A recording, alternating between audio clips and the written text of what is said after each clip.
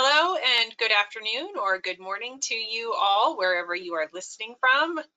My name is Paula Gonzalez, and I am the Senior Manager of Membership Growth for AAPA. Welcome to AAPA's 5th member-hosted webinar of 2021. Last year, AAPA added a new benefit for new members to allow them to hold a webinar to present themselves to the members and showcase their expertise and thought leadership.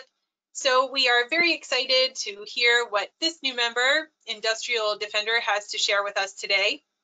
If you are listening today and you are not a member and you would like an opportunity to present a webinar as a new member, as well as other opportunities to get in front of and build relationships with our port members, I will be sharing my contact information at the end of this presentation.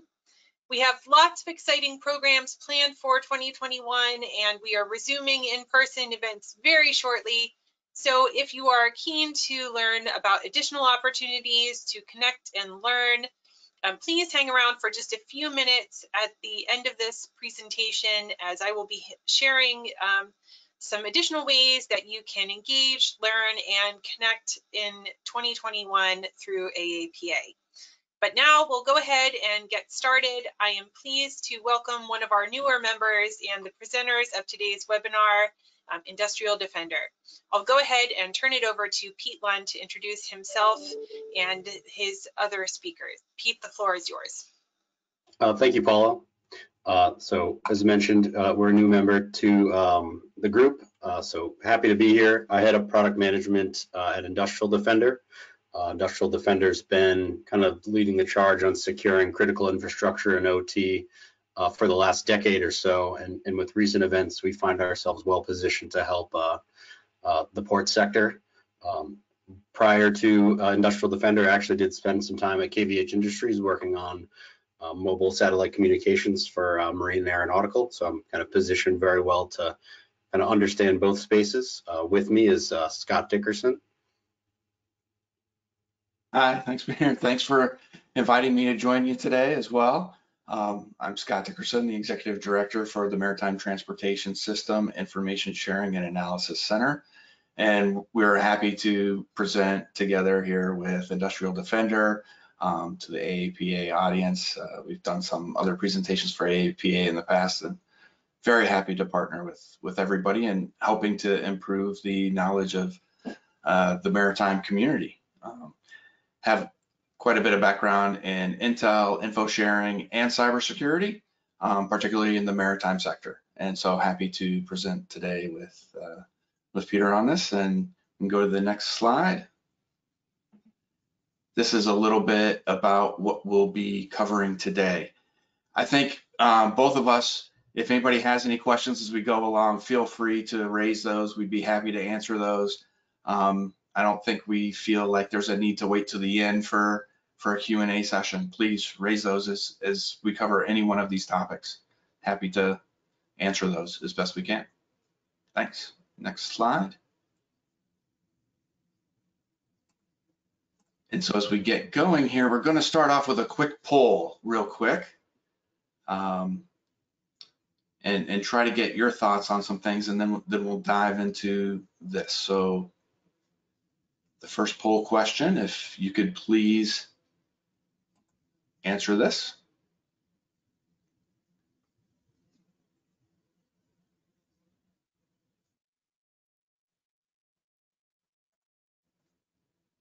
And I think based on what folks see out in both within their organizations, and then what might be seen in the press and what might be seen coming out from the government, there's a number of things and challenges that folks might be concerned with. And depending on what your role is within an organization, certainly that's going to influence which challenges might be top of mind for you. But I think as we'll talk about, all of these things are potential challenges that stakeholders are dealing with in the maritime community and are going to be dealing with for a while. And it's, where do you find the balance? How do you prioritize? And so we'll talk about some of those things today.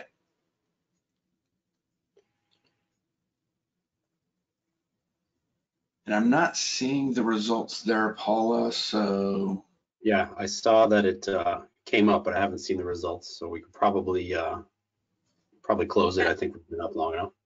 Okay, I'm not sure if you'll see the results when I close it, but I can tell you 61% have said external threat actors, 18% said insiders, and 15% said standards and compliance, and 6% said governance overreach.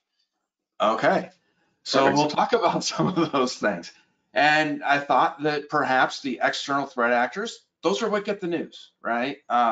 Those are the headlines. Those are some of the quote unquote scary things. Perfect. Thank you, Paula, for sharing those findings.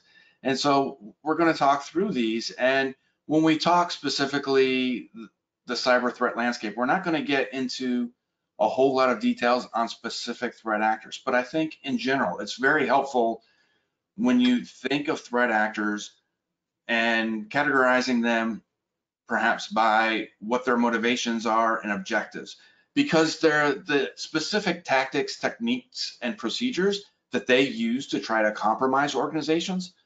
Those change as different cybersecurity tools and techniques get put into place on the defensive side. They still want to overcome, and it's ultimately the objectives that they're trying to reach, right? And what's motivating them that's going to keep them coming after you. And so again, I think some of the threat actors, whether it's state level, advanced persistent threats, APTs, whether it's criminals, insiders, activists, all of these can potentially severely impact maritime organizations. We've seen heavy activity over the last year and a half or so since COVID kicked off. Just the attack rates have and campaign levels have just intensified over time. And we're seeing, again, based on motivations, there's a lot of different things. But one of the things is definitely grabbing a lot of people's attention, a lot of headlines, is definitely ransomware. And that has been definitely a growing challenge.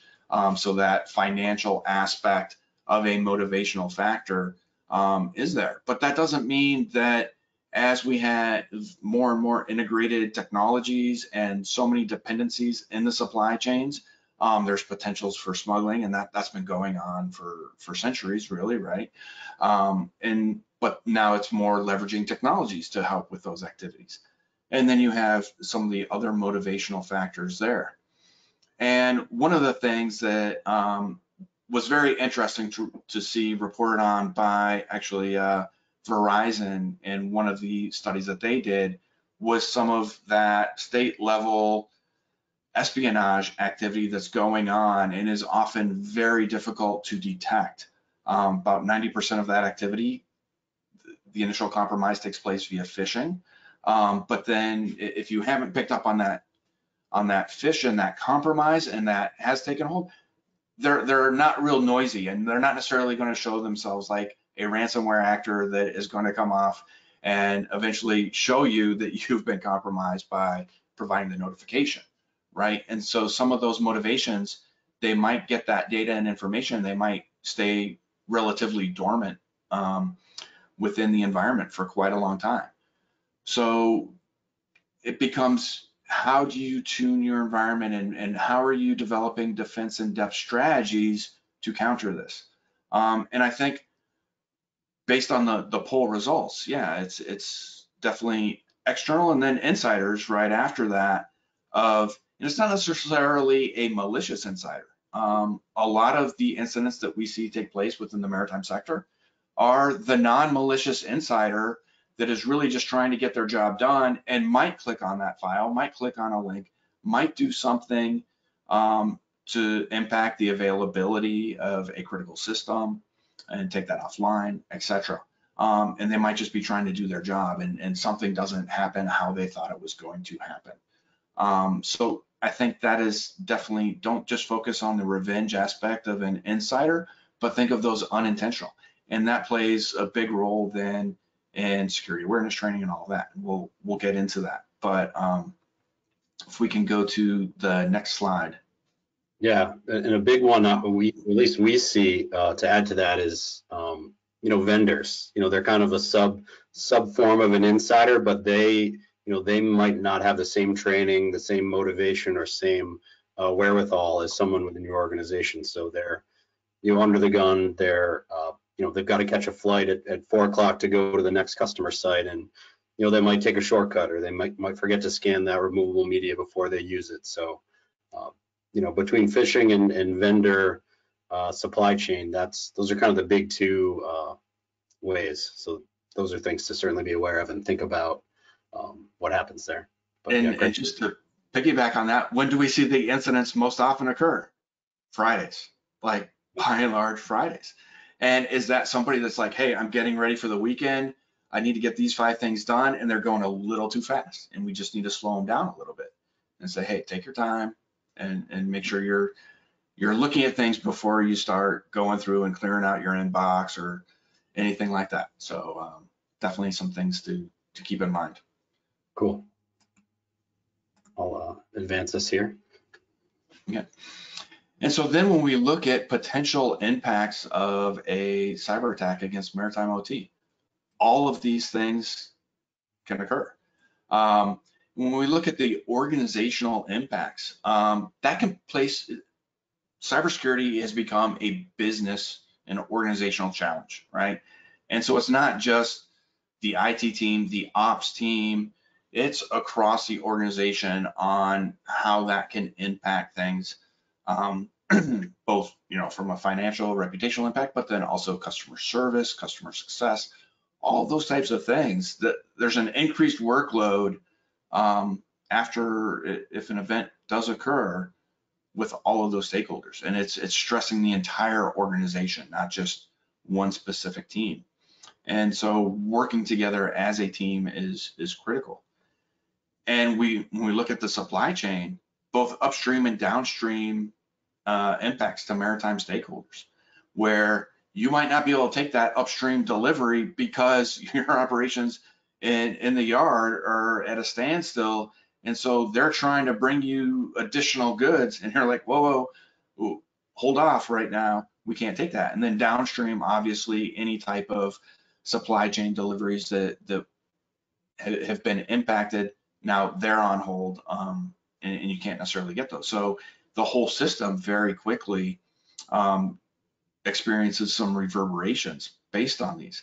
And you have the intermodal disruption. So not just maritime, but then obviously the ports as the gateways to several other sectors, whether it's rail, pipeline, as we've been seeing, and then also trucking and surface transportation.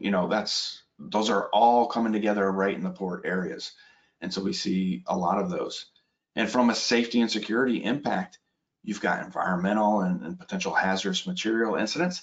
And that can be whether that's from a container perspective, from a pipeline perspective, energy perspective, in those port areas of what's taking place, and the availability and integrity of what's going on. And so I think everybody is hyper aware of some of these things, given what occurred with the Colonial Pipeline attack that recently occurred. And so you saw that, okay, even if it impacts on the business side, and it might be the billing system that goes down, well, now everything else freezes. And so the availability of other systems comes into play. And I think that was well documented and shared out recently over the last 5 weeks or so as we looked at that. But then there's other controls there as well. CCTV is often used to reduce the number of physical security personnel that are required on site to be able to provide those access controls and monitoring of sensitive areas throughout terminals. So these are all things that can play a role both from a safety and security perspective. And so those are things to keep an eye on. And Pete, please feel free to jump in here. Yeah, I really like the safety and security aspect, because as an OT practitioner from long ago, OT wasn't always safe, but now we're hyper aware of PPE and hyper aware of lockout, tagout, and process and safety. And I really like tying cybersecurity in with the safety aspect, because that's something OT understands well. It's been well adopted. Whenever there's a safety issue, there's there's never a question, even if it was, someone overstepping or maybe being too safe. They would rather have it be that way than, someone have an incident. So I really would like to see cyber kind of dovetail into that same way OT adopted safety. And of course, supply chain, organizational, those are easy to understand. But a big thing in the organizational is almost every one of these ransomware attacks is going to require your company to either procure or increase your cybersecurity insurance. So we're seeing, premiums go up 7-fold, and you have to involve multiple vendors. Like, you're being marked as uninsurable, which means you become unoperatable. And if a vessel was to land in your port, it might be deemed unseaworthy to continue if your port's been compromised. So it really does stretch out pretty far-reaching stuff here. And one last thing on this slide, I think we saw last week, and folks might have paid attention to the Colonial Pipeline CEO's testimony in front of the Senate Committee, Homeland Security last week. And he talked about the controller hitting that button to say, okay, yeah, we're going to shut down operations because of the potential safety issue. And so precisely to what you're saying there of, that culture is ingrained, and it's great. And we're seeing now security dovetail in with that in some regards, and that's a positive thing, I believe. Yeah, me as well, Scott. So we'll move on a bit, and we'll talk a bit about OT. We've kind of been throwing that word around here, and we haven't really introduced it. That's something that we use to describe operational technologies. So some of the forgotten critical infrastructure that's out there. So the things that are keeping the LNG cool in your port, or the power systems that are responsible for the grid. PLCs that are controlling rail cars and switches getting out of the yard, the cranes, the gantry cranes, and building controllers and cameras. That's what we talk about when we mean OT. And there's some IT gear in there. You have some typical servers and workstations and HMI, but really this sort of gear is designed with safety and availability in mind, but not necessarily cybersecurity in mind out of the gate. So a lot of them run insecure protocols, or they're very sensitive to traditional monitoring techniques and tactics, where you might do a scan or a discovery, and things that work very well in IT on regular workstations that you might be using, or tablets, or switches and routers and firewalls that you find in IT. They're all kind of well rehearsed and getting scanned and poked and prodded, but IT gear, when you do some of that more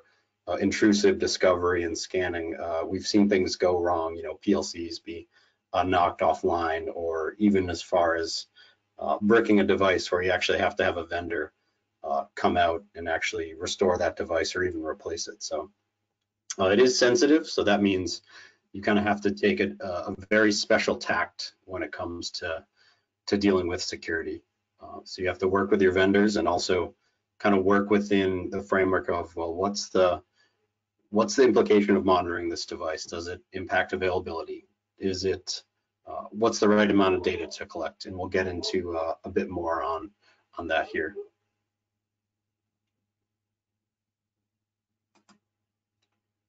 And then we get into standards, and Scott's going to kind of take us a bit through some of the standards that we're seeing, and there'll certainly be more coming out with some TSA directives and more regulations in effect. Right. And so one of the things I don't like to necessarily suggest or recommend that folks take a compliance approach to cyber risk management. But a lot of folks and senior leadership teams want to know, okay, what do we need to do? What is the absolute required? Now, if you look at best practices and implement some of those, you're going to, chances are all these things, they're talking similar types of items.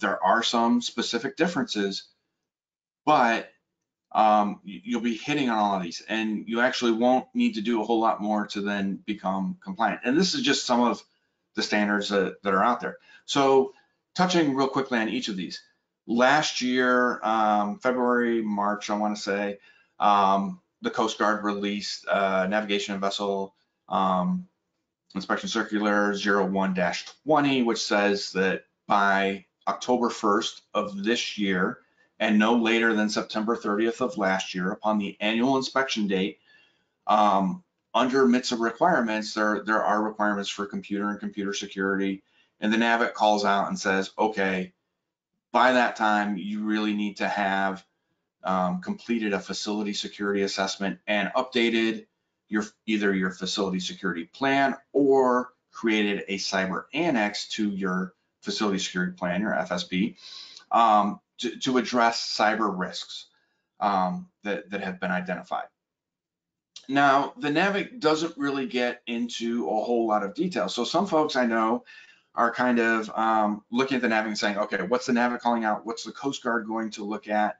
And there's a lot of what I'd consider fall under people cybersecurity controls. So do you have policies? Do you have procedures in place, etc.? But it really doesn't get into the technical side at all, and really doesn't name what needs to be done. So you won't see things like having any type of security architecture, vulnerability management isn't called out, scanning and things like this. And Pete just touched on, okay, depending on how you do some of these things, you're going to run into issues on the OT side. But the NAVIC doesn't really touch on a lot of those things that I think a lot of folks in the cybersecurity field, whether on the IT or OT side, are going to say, well, these are some fundamental things that should be included. Making sure that you have asset management in place, configuration management types of things. And some of that is touched on in the NAVIC, but not necessarily to a robust nature, I would say. And so one thing to keep in mind when it comes to, particularly when it comes to compliance, and I'm going to separate compliance and standards a little bit here. When it comes to compliance for what the government's going to ask, that's really what they're looking at is like the minimum bar, is like, this is the least common denominator. So don't think of that as like the end state and the goal to reach, because when we talk about those threat actors that most of you are concerned about, 61% are concerned about, a lot of those things are not going to keep those threat actors, even close to being at bay. And you're not necessarily going to be able to protect against everything, but you're really going to be still not countering those threat actors from what would often be defined as an acceptable level by the senior leadership. You won't be there yet, just looking at those. And then the standards, and before I get to that, the IMO is most likely later this year going to be looking to adopt some additional shoreside cybersecurity guidelines for ports and ports facilities at the FAO later on this year. And that's still pending and coming up. But I think everybody has kind of understood that a few years ago, when the IMO previously discussed adopting more standards in this regard, they weren't prepared yet. We've seen a number of attacks take place since then, including last year on the IMO themselves, and a number of maritime organizations, and that's continuing this year. And so I think at this point, now that we have on the vessel side with IMO 2021, that's in place, I think on the ISPIS side, on the shore side, we are going to see that adoption, and there are some guidelines that are being presented to IMO over the summer for consideration, and I think that those might very well come out. And those aren't going to be overly prescriptive, once again, because those tactics, techniques, and procedures change very rapidly. But I think one of the things that is going to change is definitely requiring senior leadership, the executive leadership team, the head of organizations, and this is going, whether we look at GDPR on the privacy side of saying you have to have a named chief privacy officer. IMO is probably going to come out saying, okay, you need to have some sort of cybersecurity lead, and ultimately we're going to hold the senior leadership accountable. And ANISA with port security guidelines for European countries, similar types of things. There's more and more coming out. Now, in standards, you can also look at ISA and 62443 and from an OT security standpoint and all of that. And so one of the things is what works well for your organization, what will be accepted by senior leadership, work to those standards, and whether that's NIST, whether that's ISO, whether it's ISA, whether that's looking at guidelines that are out there as best practices, figure out what that is, tie to it, and that's going to help drive the organization forward. And as Pete said, we're going to be seeing more from the government based on some of the everything from solar winds through Colonial and everything that's happening. There's definitely a lot of traction within the DC Beltway for additional rules, guidelines, security directives, executive orders, etc. Yeah, and it's certainly a journey. So, one of the most mature standards group that we've, dealt with is, NERC and FERC and the U.S. utilities, where, it started with suggestions, and then it moved to enforcement, and then it moved to, enforcement with fines. So certainly, this doesn't move fast, but the quicker you as an organization can organize around some best practices, call them compliance or cybersecurity or maturity, you have to start. And once you get that start, it's something you can iterate on.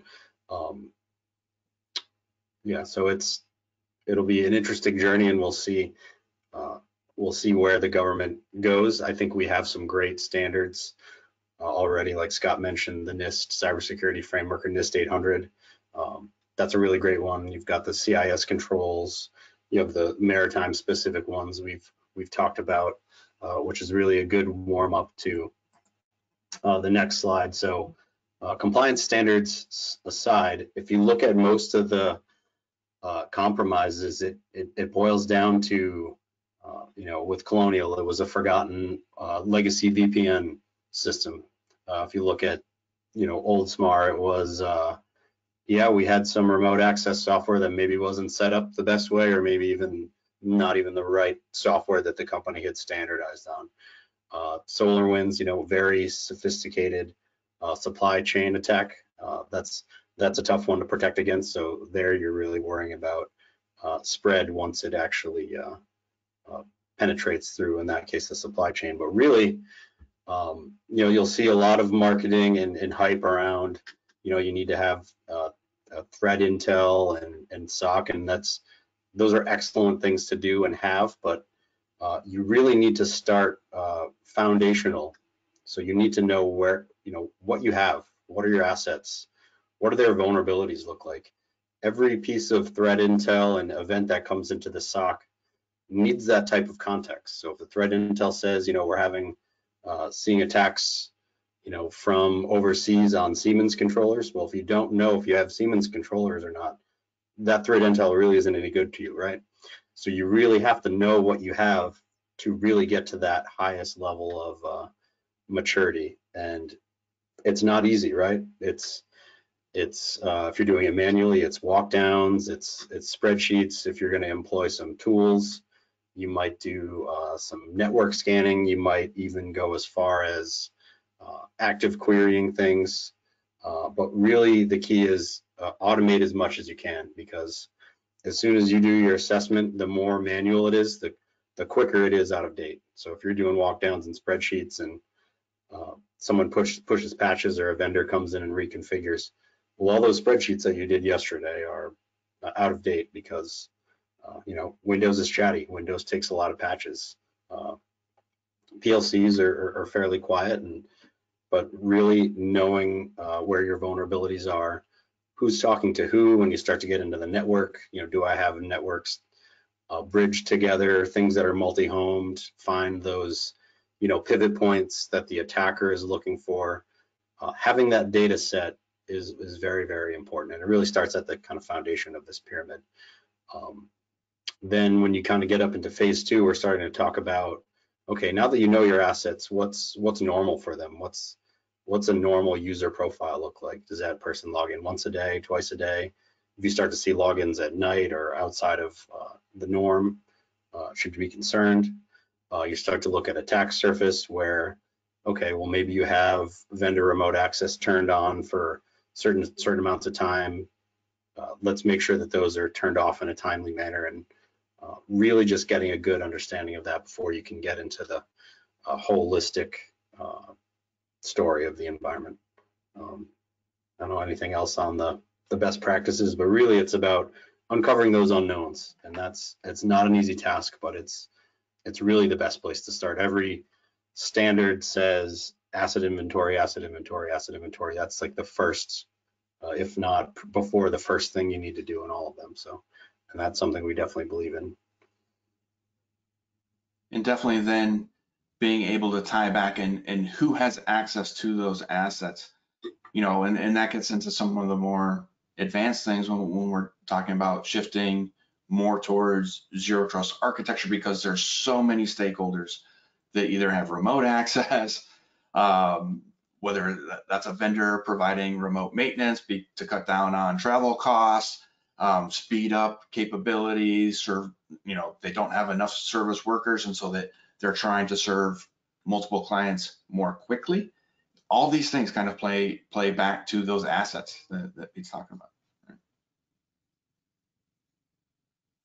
And that's a good segue to, you know, what are the approaches for gathering this asset base? So, you know, most of our customers, their general concern is, you know, my day-to-day operations are running the plant, running the port, making sure the product that we sell, generate is online. So help me understand, what do I need to do to instrument, and how do I become efficient at this? And this is where we start to talk about the different types of data collection and what makes sense where. So there's lots of different technologies out there, and it really breaks down into 4 specific types of data collection. So one that we kind of classify as agents. So this is where there's a piece of software that actually sits on an asset. It might be something that has an operating system. It gives you really the best amount of data resolution, you know, real-time updates as to what's changing, easy to manage, easy to update, but it does require you to physically install something, right? So now that might mean getting different owners within the business involved, maybe getting vendors permission to, you know, open up boxes that are meant to be, you know, a black box or not touched. But those really give you the best resolution and can provide kind of the best bit of robustness. So especially when you're looking at things like vulnerabilities, or what ports you have open, what ports are kind of latently sitting there listening. Those are things where, you know, a quick flyby scan isn't going to tell you kind of that level of detail, which certainly those, you know, flyby scans are great places to start, and we'll talk about those in a bit, but they don't provide the depth you need to answer some of those maturity questions. The second bit is around when we do agentless or a native query, or we call this a kind of remote data collection. It's pretty close in resolution to something that's installed natively, you know, reaching out via, say, an SSH or a native Siemens or Profinet protocol, gathering up the basics from information. Very easy to manage, can be all done from a centralized location, provided that central location has routing and access to all those things. But that is one con, where you do need to have routable connections to find everything, and then, you know, you do need to know the device's credentials. But again, really great at giving you security resolution to things like vulnerabilities, patches, and things like that. As we move forward to kind of some of the less intrusive items, a network monitoring based approach, which is, you know, very, very popular these days. Certainly a great starting point. You know, if you have infrastructure to support it, you've got switches that are modern with span ports or taps or mirror ports, you can quickly get kind of a jump start on your asset inventory by just discovering what's out there. So you quickly get, you know, a list of MACs and IPs. You might be able to know what ports they, you know, regularly communicate on, but you don't know kind of what's latent. You won't be able to tell, you know, versions or what version of Windows or Linux or PLC firmware. You might be able to kind of negotiate out some of that traffic. But again, it is kind of onerous to potentially set up, especially if your environment isn't modern, you don't have extra switch or span or tap ports. And it really is kind of a starting point. It's not enough to know, the max and IPs on your network, you need to know a little bit more about your assets. So it's not really comprehensive, but it's an amazing starting point. You'll learn more in that step of your kind of asset inventory journey than really any other one, because this is where we get the typical aha moments where, oh, you found a control system that I thought was decommissioned that is still connected, or yeah, that plant is still online and we're still dual feeding information because we're not ready to turn the backup system off. And this is where you find those unknown VPNs or unknown pieces of data and connections, which is fun.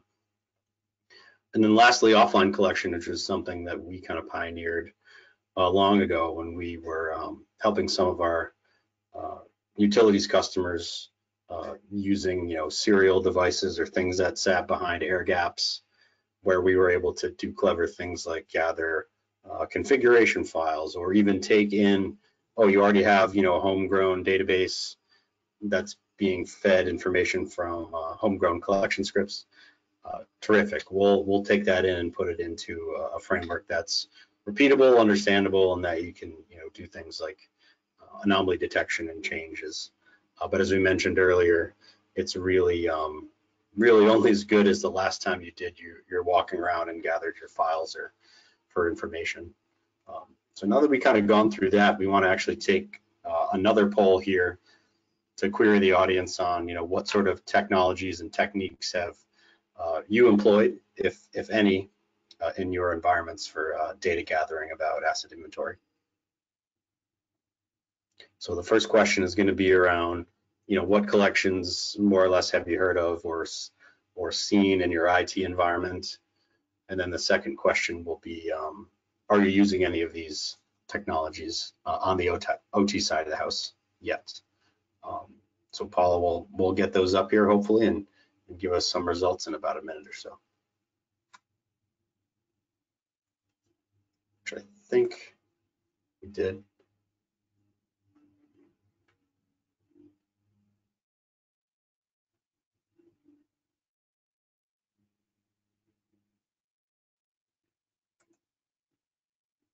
Okay, it looks like we're not getting any more votes, so I'm going to go ahead and close it. Perfect. We'll share. There's your results.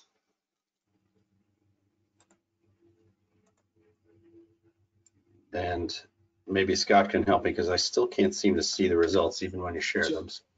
Okay, so I'm seeing network monitoring 68%, agents 18%, offline collection, and none of these both at 7%, agentless 0%.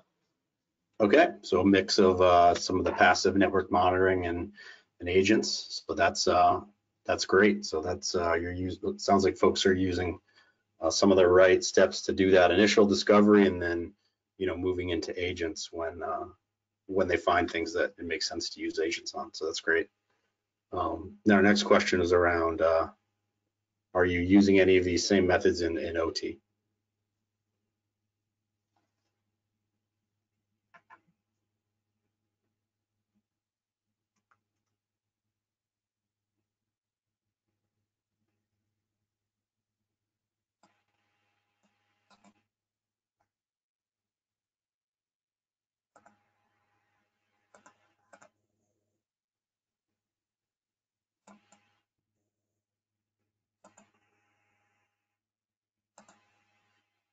Okay, I think we've got about as many votes as we're going to get, so I'll close it. Perfect. And how did we do? Fairly close. The no is the majority at 57%. Yes is 43%. But getting close to that split. Yeah, so probably a little more adoption than I would have guessed for this market. So that's really great to see. So with that, we're going to touch on a few other items here in the mix. But really, kind of in summary, what else is important? We talked about that baseline of understanding, what are my assets, where are they, what are they connected to, who to reach out to when you see an issue or problem with them. But the first question you want to answer once you have this great inventory data is, what are my threat vectors? Where are my vulnerabilities? Which ones can I mitigate? Which ones even apply to me? So you end up in a vulnerability workflow where you make decision criteria and you take a look at what matters, and it really helps folks prioritize their cybersecurity efforts going forward. So if you know your assets and you know the ones that are critical to your business, those are the ones you focus on securing or closing holes in first, as opposed to trying to boil the ocean with every single vulnerability on the planet, because that gets overwhelming really fast. So having the decision criteria of, okay, the assets that secure my perimeter or the assets that might bridge networks, you start to prioritize those and you kind of jump into that. Then, as we talked about, you move into kind of the top of that pyramid where you're working on threat detection and threat intel, and now you're able to marry that data you're seeing from feeds against what your real world environment looks like. But as I mentioned, those feeds are only as good as the data that you can kind of compare it against. So really important to have that asset visibility and then compare it with those feeds. And then, as we touched on, getting visibility of the third parties that are in your environment. So we see lots of compromises come in, accidentally through vendors or remote access left on for vendors. Really getting visibility to their process, so monitoring what they're bringing in, what they're bringing out. If they're using things like removable media, make sure they're scanning it, making sure that they're able to use loaner PCs versus bringing their own, checking to make sure that the repositories that holds the third-party data is actually genuine and not like a watering hole attack. So really looking at those bits and bytes that they're bringing into your environment, and take those extra few minutes to do that qualification, because it might, though you might have to stay late on a Friday, it might not, if you don't do those checks, it might ruin the whole weekend for you being back into work. So and then pick a standard, right? So we talked a lot about standards. There's lots of great ones. Pick one and figure out how to make reporting as painless as possible, right? So as the market matures, you will start to be asked for proof that you are running a security program, or proof that you've done whatever standards are being enforced. The sooner you come up with a strategy for reporting that data, either outbound to your organization or third-party auditors or the government, we really like to get it on kind of an automatic mode where, okay, if your operators are doing the right things, the reports essentially run and prove that they're doing the right things, and you tuck them away for whatever rainy day that you're asked for. And then third-party integration, we're seeing as a huge trend in cyber right now. So we have IT and OT. There's certainly always that divide there, but they are starting to work together. The OT vendors are getting more friendly on integration and letting their OT specific data, run northbound to SIEMs and things like Splunks. You'll see even things like just ServiceNow had released very recently an OT plugin. So we're seeing lots more adoption and acceptance of OT data, and really understanding that you have to bridge that gap. There is no, there is always going to be some form of a divide, but we have to get to a point where we can information share on cybersecurity, bidirectionally there, which is important. So I know most folks will like to start with basics, which is excellent, but you've got to really go beyond the basics of, firewalls and antivirus. They're certainly good, but firewalls get modified, their rules change. Someone, writes a rule to allow something that was supposed to be temporarily for a vendor maintenance activity or a project, and then that rule never gets turned off, and that ultimately is the thing that compromises you. Or you've deployed antivirus, but you couldn't deploy it on a few machines, or you had to deploy it, again, we'll pick on Siemens, on a Siemens computer, but we had to ignore a bunch of directories because the definitions were matching lots of unknown files. So although you installed the AV engine, you had to put in a lot of ignore rules to get it to be satisfied, or the endpoint didn't have enough CPU and RAM to handle the modern antivirus that you've spec'd out as a company. So it ends up having to be skipped. So this is really where monitoring becomes your best friend. So you can't protect all of OT because of its age or its criticality, but you can certainly monitor it in many of the safe ways that we talked about it.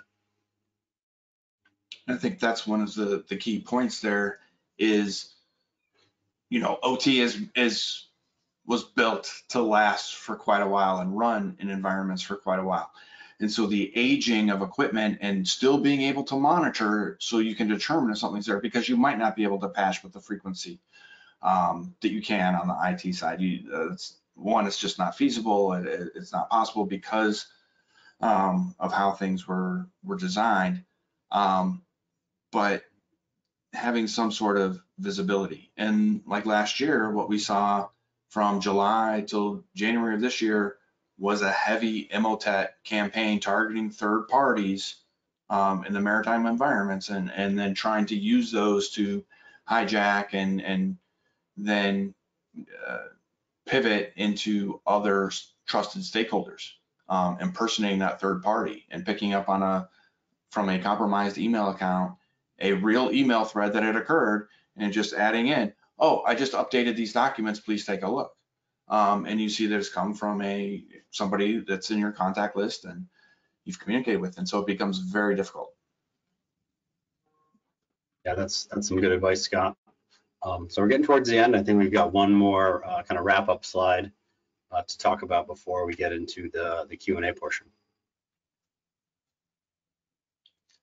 And so when we look at this, once again, try to manage the risk, not just people, not just process, not just technology, it's everything together. And it is really now an organizational challenge. But have a cybersecurity lead, and that person, with a lot of what we see within the maritime stakeholder environment, there are some small organizations, and they might not have dedicated cybersecurity folks inside. Others have very large teams, hundreds of people. It really varies from organization to organization, but somebody really needs to be the lead in there, and they need to work with all of the business elements, and really map that strategy across what is the business trying to do, what are some of those improvements and integrations that they're working on, because it's going to facilitate business, it's going to add additional capabilities, etc. That's all got to be seamless. And then, Pete, with the hygiene, I know you've got a lot of thoughts on what to look for there. Yeah, and certainly part of the organizational maturity is to say that, what, that's not our core competency. We don't understand it. The amount of ramp up time to become an expert might be too long, and it might be easier, faster, better, more effective, more cost worthy to just find your expert. And you know what, whether that's a contractor, whether that's a company, whether that's a partner, just taking that first step of saying, looking around and being honest about your organization's capabilities and saying, we're not going to get there with what we have. And if we're going to open up budget, we might hire a security expert, but what's going to happen? That person happens to have networking skills or programming skills, and they're quickly going to be co-opted into whatever the most important project is for that day, and cybersecurity is going to get lost. So definitely take that first step. And cyber hygiene, it's certainly something that's very near and dear to my heart, and lots of debate about it, but certainly there's no shortage of proof where if you take the 5 core steps of knowing your assets, understanding who they're talking to, knowing what your networks are, finishing the real basic things that any standard says, you reduce your risk by a very dramatic amount. So if you just go and just pick on like the CIS controls, if you follow the top CIS controls, CIS themselves says you're going to reduce your risk of an incident by 85%. And that's just the real basics of knowing what you have and who's out there. And then from there, it becomes, okay, let's work on the advanced use cases of detecting anomalies, threat hunting, and maybe you pull in machine learning because now you've got lots of data flowing in, and you need to understand what's real and what's reality. And then as we get into kind of third party and vendors, as we've picked on those guys a bit, but really we're seeing some new push across the industries of getting vendors to push and publish SBOM, so software bills of material.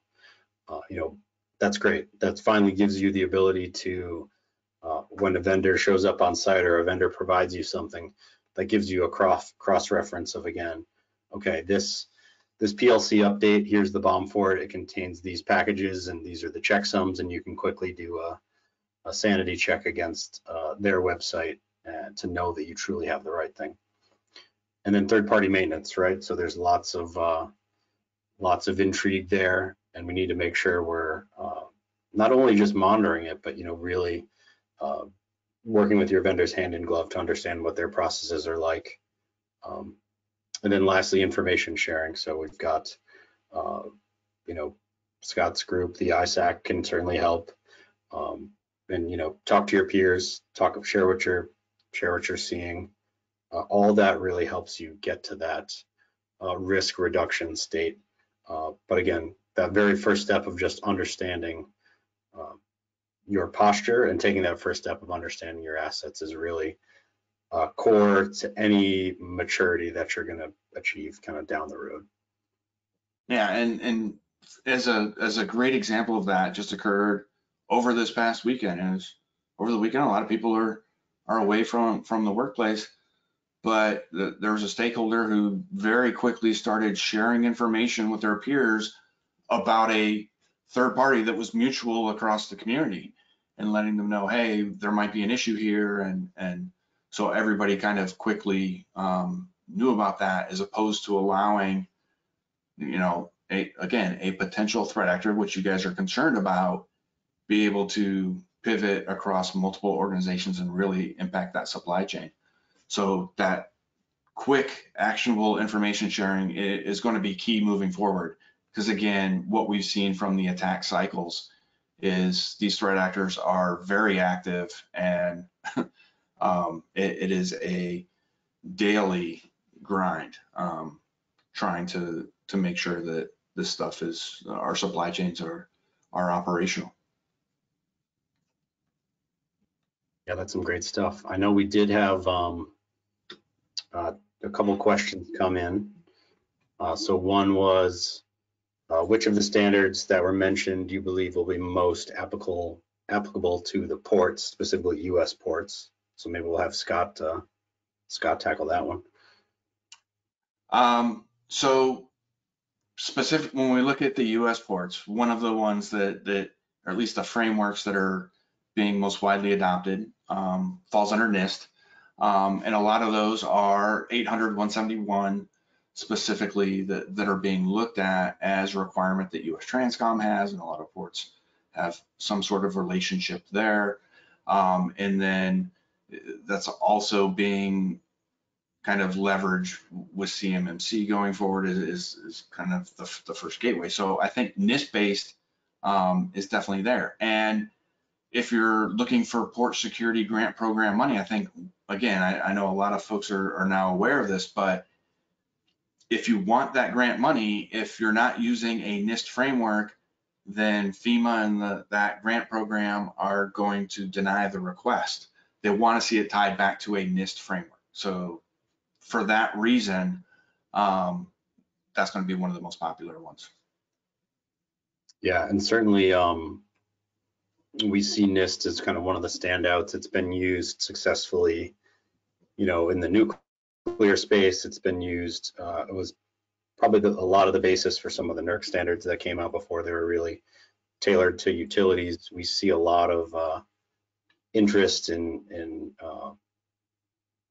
like oil and gas. You'll see, NIST CSF being the standard. So the government has, already invested quite a bit in some quality frameworks and some quality standard sets. So we probably won't see something totally new, but it'll be a variant, a maritime or a port variant of something that looks very, very familiar. which is good. It keeps everyone across industries and verticals doing approximately the same thing, which is good. We did have another question that is, do you believe the TSA security directive will affect port cybersecurity directly? So yeah, I think a big resounding yes there. Specifically, my take is there's going to be more prescriptive guidance, whether in the form of standards or bulletins or whatever it might be. Because right now, even as the the CEO of Colonial testified, they had put off their TSA checkpoint or review, which not great, but it ultimately came out, and I wholeheartedly agree that doing a paper-based cybersecurity exercise wouldn't have changed the game here. It wouldn't have changed the outcome of Colonial. Let's say they did that 6 months ago. They would have filled it out to the best of their ability. Nothing on that paperwork says, do you know about unknown VPNs or that we need some prescriptive guidance and advice, and then enforcement can potentially come. But I don't think it's fair to have enforcement without some sort of, as Scott mentioned, funding or business assistance to get people to invest, right? Because it's asking too much of it as an organization to stand up a cyber practice with no new budget. And yeah, you can't raise tariffs, you can't raise gas prices, you can't add additional things. It has to come from somewhere, right? So the government has to be flexible on assistance or guidance. So at least that's my thought. So those are the two questions that came in. Paula, did you see any other ones that came in through chat that we may have missed? I don't think I saw any other ones. I see one more. Have you seen IEC 62443 applied in the ports? Yes, and particularly when you look at some of the energy ports, that is one that gets looked at more often. Again, a little bit more maturity with the energy sector than, say, from a container shipping perspective. But 62443 has been applied. Yeah, we definitely see it in oil for sure. Anyone that's touching oil or involved with oil as there's a 62443 component, especially probably more internationally than in the U.S. Currently, but depending upon how we go. And again, that's a great standard as well. But if you look at the asset inventory portion, it's pretty much the same recommendations on segmenting and securing, and they're famous for the Purdue model way back, right? So that's all kind of part and parcel to what all these industries, same vendors, same problems. Well, I think that's it for questions. Thank you, Pete and Scott, for that very insightful presentation. I hope all of our attendees feel like you gained some insightful insights. Before you sign off, I hope you'll hang in just a couple of minutes so I can share some upcoming events and promotions that we have that I think may interest you. I'm going to share my screen real quick here, so I'm going to steal the screen from you, Pete. Here we go. And you should be able to see my screen now, right?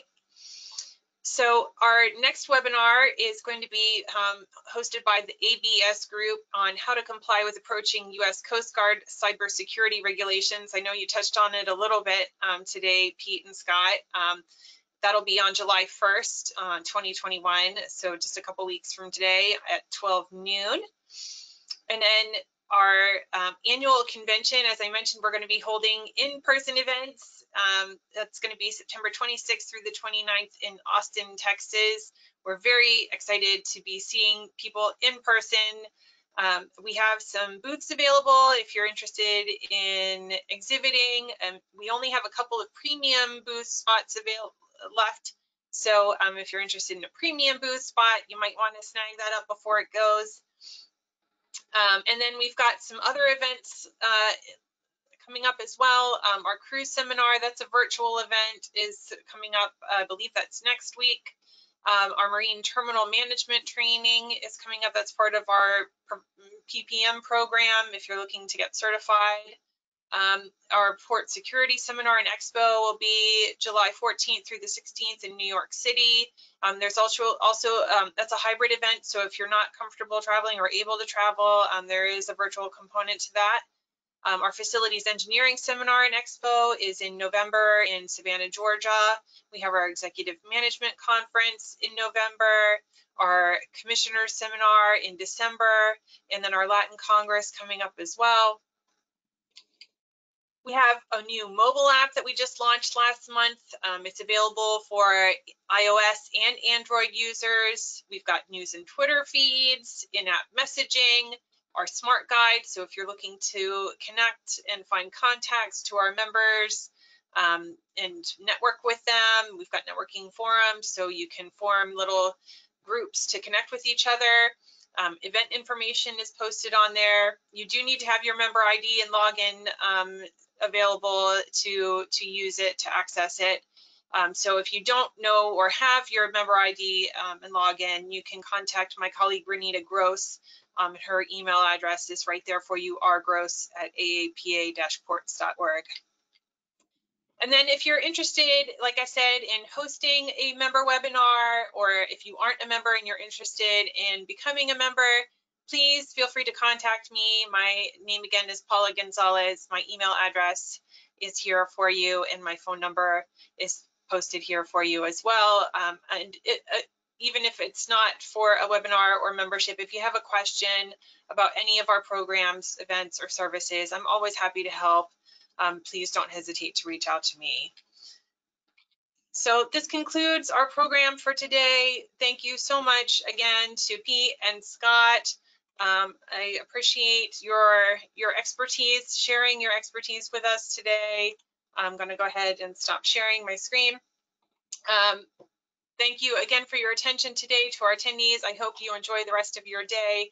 Take care and have a great day. Thanks so much, everyone. Thanks, everyone.